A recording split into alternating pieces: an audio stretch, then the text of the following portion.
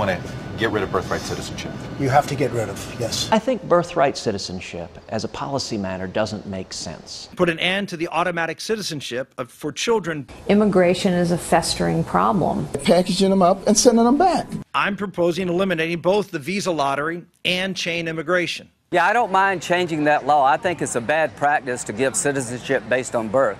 We're going to keep the families together. They have to go. You look at some of these caves and things that are out there, one drone strike, they're gone. They're going to be out so fast your head will spin.